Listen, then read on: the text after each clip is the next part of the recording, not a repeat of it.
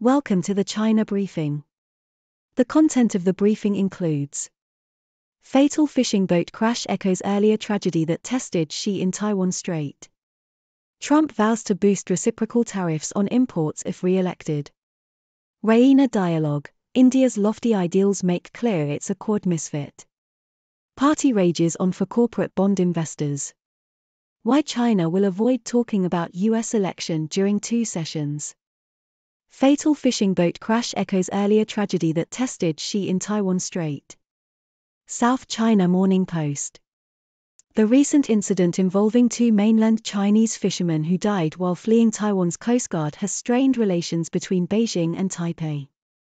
This incident, which occurred amid a lack of communication and trust between the two sides, could add to the already deteriorating cross-strait tensions. Analysts warn that the lack of mutual trust and understanding between Beijing and Taipei could result in accidents being overly politicized and lead to further unwanted outcomes. Trust between the two sides has deteriorated since 1990, when Xi Jinping handled a similar incident in a more favorable political atmosphere. Trump vows to boost reciprocal tariffs on imports if re-elected.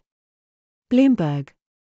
Donald Trump has reiterated his plans to impose tit-for-tat tariffs if he is re-elected as president, saying he will pass the Trump Reciprocal Trade Act.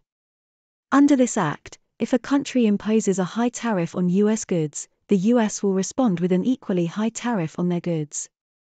Trump has previously suggested raising tariffs on Chinese goods by over 60% and has floated a 10% tariff on all goods imported to the U.S. The Biden administration has largely kept these tariffs in place, which has drawn criticism from business groups who claim that the tariffs have driven up prices and undermined competitiveness. Raina dialogue: India's lofty ideals make clear it's a Quad misfit. South China Morning Post. The author argues that India is a better fit for groupings such as BRICS or I2U2 than for the Quadrilateral Security Dialogue, Quad. They suggest that the Quad's values and goals do not align with India's stance on various issues, such as the war in Ukraine and its relationship with Russia. The author concludes that India will continue to straddle different camps and that the Quad is not a good fit for the country. Party rages on for corporate bond investors. Bloomberg. U.S. credit markets are showing signs of increased risk appetite as investors pour money into corporate debt. Risk premiums have been shrinking for most of 2019, indicating less fear of default. Mixed economic data suggests that the Federal Reserve may not hike rates further, while rising inflation implies a recession is not imminent. However, there are risks ahead, including sensitivity to rate movements, and money managers are showing early signs of getting full on high-grade bond sales. Nevertheless, inflows into U.S. investment-grade debt have averaged $6.4 billion per week in February, up 10% from January. Why China will avoid talking about U.S. election during 2 sessions. South China Morning Post. China is expected to take a cautious and neutral stance on the U.S. presidential election during its annual legislative meetings, known as the 2 sessions, which will take place next week. Observers say that both President Joe Biden and his predecessor Donald Trump share the same strategic stance on China, differing only in their tactics. Therefore, neither candidate would be a relief for Beijing or change the direction of Sino-American ties. The Biden administration has left Trump-era tariffs on Chinese products in place and rallied U.S. allies to reinforce technology controls against Beijing and build up a military presence in the Indo-Pacific. If Biden were re-elected, he would likely continue to refine his framework for competition with China. If Trump were to regain the White House, Republicans would likely play up China as a threat while pushing for domestic investment and creating more barriers in technology. The US and China remain at odds on a spectrum of issues, including Taiwan, the South China Sea, trade, and technology.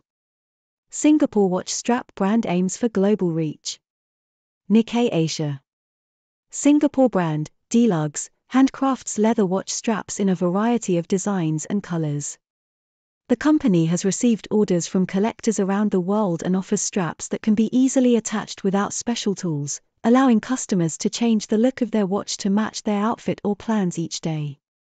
Deluxe uses high-quality leather from suppliers in Europe and other locations and also offers rubber straps for a more casual style. The company sold 45,000 straps last year and has expanded its presence by collaborating with watchmakers. Yellen praises ties with Chile, a vital part of EV supply chain. Bloomberg. U.S. Treasury Secretary Janet Yellen has highlighted the potential for strong economic relations between the U.S. and Chile in the areas of climate and energy. Yellen's comments came during a visit to a lithium processing facility in Antofagasta, Chile, and underscored the importance of Chile as a supplier of lithium, a key metal used in electric vehicle (EV) batteries. China is currently the largest global EV producer and purchases around 2/3 of Chile's lithium exports.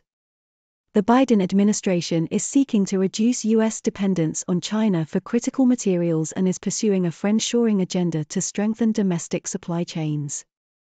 Fed's Powell to double down on no rush to cut message. Yahoo! U.S. Federal Reserve Chair Jerome Powell is expected to resist calls to cut interest rates when he appears in front of a House committee on Wednesday and a Senate panel on Thursday. Powell is likely to reiterate that there is no need to rush into a rate cut, especially after inflation data showed that price pressures remained. The U.S. Central Bank has already indicated that it can take its time before deciding to lower rates, given the strength of the nation's economy. However, Democrats are expected to question Powell's stance, citing the effect rate rises could have on the presidential election. Powell said in an interview earlier this month that the economy was not yet finished, and that the really good readings we've had for the last 6 months somehow turn out not to be a true indicator of where inflation's heading. Ladies and gentlemen, I am Dr. Six, your resident observer from the sixth dimension. Today, we've covered some intriguing news stories that have global implications. From the fatal fishing boat crash straining relations between China and Taiwan, to Trump's vow to boost reciprocal tariffs if re-elected, and India's misfit in the Quad, there's certainly a lot to unpack. Let's start with the fishing boat incident. It's unfortunate to see how a lack of communication and trust can escalate tensions between nations. We must remember the importance of mutual understanding and trust in preventing accidents from being politicized. Maybe we need a Trust 101 course for world leaders. Moving on to Trump's tariff plans. It seems like he's really into the whole tit-for-tat game. But let's not forget that these tariffs have drawn criticism from business groups, who argue that they've driven up prices and hurt competitiveness. Will higher tariffs really be the key to success? I'm not so sure. Now, India's misfit in the Quad. It's interesting to see how different countries align themselves with various groupings. The author suggests that India's values and goals don't align with the Quad, and they may have a point. India will continue to straddle different camps, and that's okay. Sometimes it's good to be a misfit. In the world of finance, U.S. credit markets are showing signs of increased risk appetite. Investors are pouring money into corporate debt, indicating less fear of default. But let's not get too carried away. There are risks ahead, and money managers are already showing signs of getting full on high-grade bond sales. Remember, it's all fun and games until someone gets a credit downgrade. Shifting gears to U.S.-China relations, it seems like China will take a cautious and neutral stance on the U.S. presidential election during its 2 sessions. Both Biden and Trump have similar strategic stances on China, differing only in their tactics. So, no matter who wins, it's unlikely to bring relief or change the direction of Sino-American ties. The US and China remain at odds on various issues, and it's a complex dance that will continue. On a lighter note, who knew that Singapore watch straps could be a global sensation? Deluxe, a Singapore brand, is handcrafting leather watch straps that are catching the eye of collectors around the world. With their variety of designs and easy attachment, they are allowing customers to change the look of their watches to match their outfit or plans each day. Talk about fashion meeting function. Lastly, U.S. Treasury Secretary Janet Yellen praised the economic potential between the U.S. and Chile in the areas of climate and energy. Yellen highlighted Chile's importance as a supplier of lithium, a key metal used in EV batteries. The Biden administration's push to strengthen domestic supply chains and reduce dependence on China is evident in their friendshoring agenda. Looks like the US is planning to charge ahead in the EV race. That's all for today's news, folks. Remember, it's important to keep an eye on these global developments and think critically about their implications. Now, I'd love to hear your thoughts. What do you make of these stories? Do you have any burning questions? Let's get the discussion going. Thank you for tuning in. The content above showcases the latest briefing reports and analytical synopses, thoughtfully curated by the 6DO team. These insights stem from a wide array of reputable media outlets, think tanks, government sources, and specialized experts worldwide. We encourage you to explore these sources for a comprehensive perspective. Keep in mind that while the content may not always align with the official standpoint of 6DO Brief, it's not meant to be taken as absolute directives for decision-making. Comprising seasoned media professionals, learned scholars, and accomplished scientists, the 6DO team embodies a trailblazing, fully independent media entity. To customize 6DO Brief to meet your professional needs, you have the option to subscribe to a diverse array of briefings on our website, 6dobrief.com.